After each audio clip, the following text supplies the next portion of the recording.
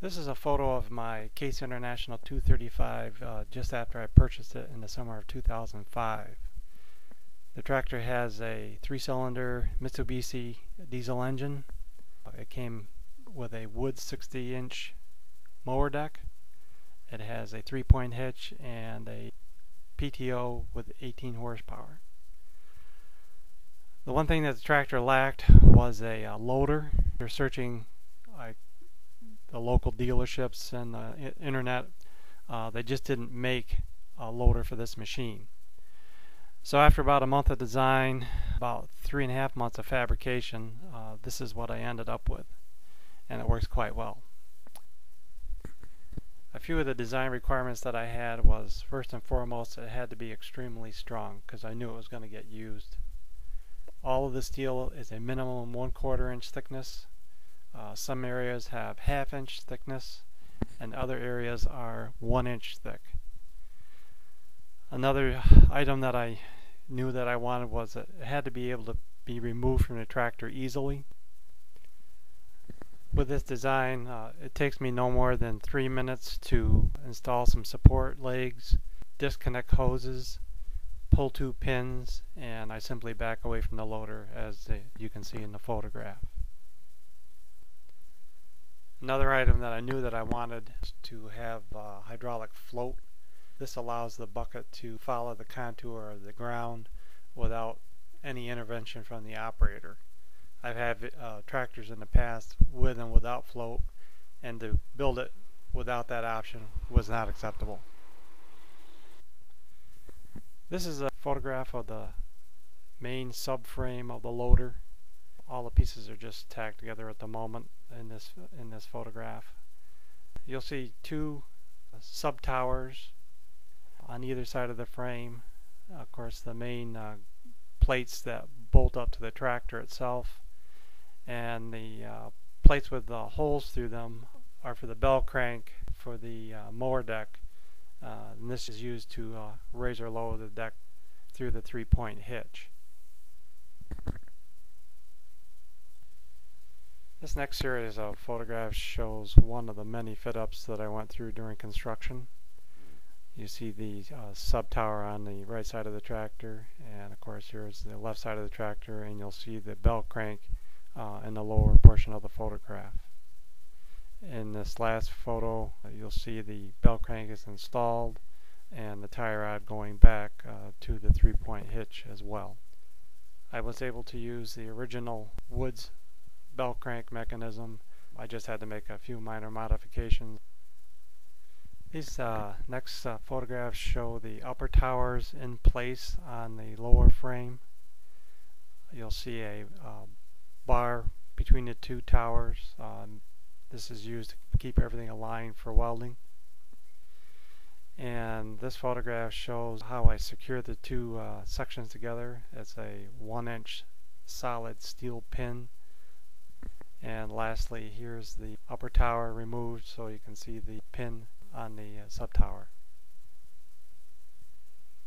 I had heard horror stories about tractors that got split in 2 when they didn't use supports between the loader and the tractor frame.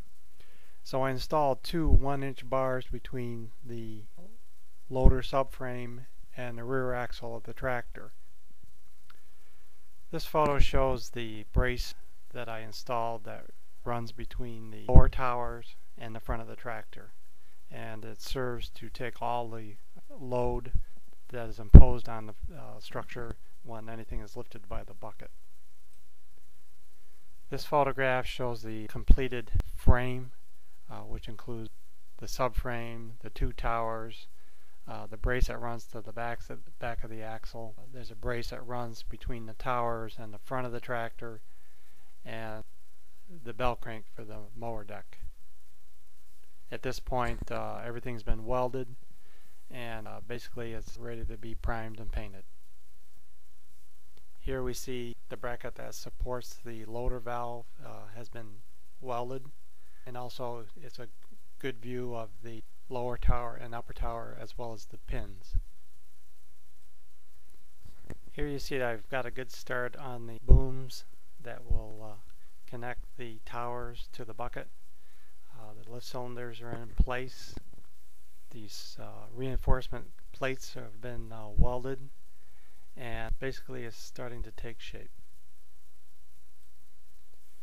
Here you see the bucket is welded together. I had the shell for the bucket formed at a local metal shop, but I did cut the end plates as well as the center rib during fabrication. The leading edge of the bucket is made out of 1/4 inch hardened steel, and I added a 1-inch bar across the top as well as chain hooks. They come in real handy. With the mechanical portion of the loader pretty well wrapped up, I turned to the hydraulics. Here you see I've used steel brake line and formed it so I can connect the supply line hoses to the individual cylinders. I decided to go with the pipe just because it looks better and I can tuck it in so it keeps it out of harm's way. All in all, I was very pleased how this turned out. This was the Maiden Voyage outside. I wanted to see at this point if I had any serious design problems. As you can see, the tilt cylinders for the bucket have not been installed, but it was a good point to try things and just to get a warm fuzzy feeling of the overall concept. As you can see, the tilt cylinders are installed, and I've also mounted the quick disconnects between the solid lines and the supply hydraulic line from the loader. The quick disconnects allow me to separate the lines without any fluid loss when I want to remove the loader from the tractor. Here we have the finished loader. The following pictures are just a series of views from different angles so you can get a perspective of what I've done.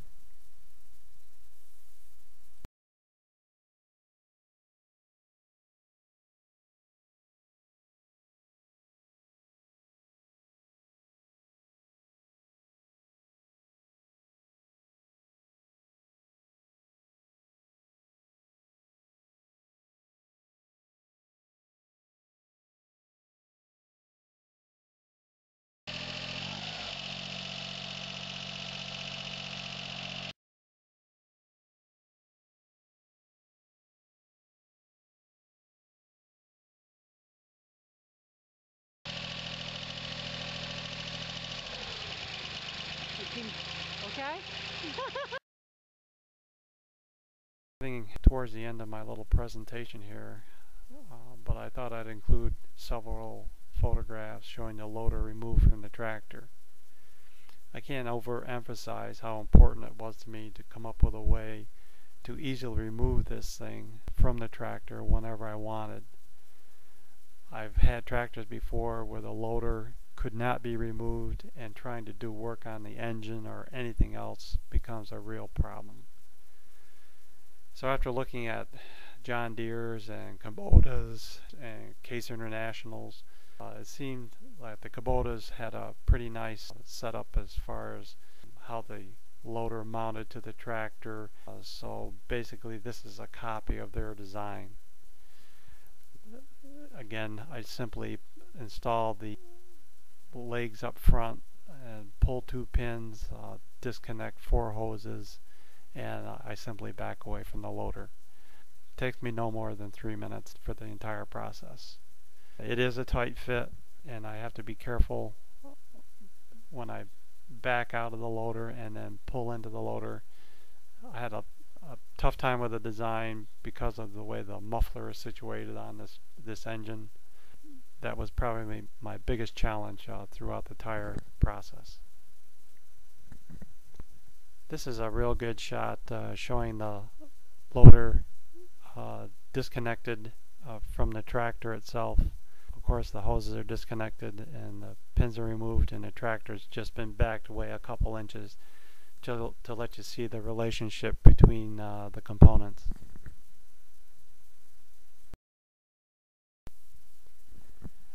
I've included 4 photos showing how I can have both the loader and mower deck installed. and then a photo showing the loader removed from the tractor, yet the mower deck is still installed. And finally a view showing how I tuck the hoses away back in the one tower. It's a nice setup, and it seems to work quite well.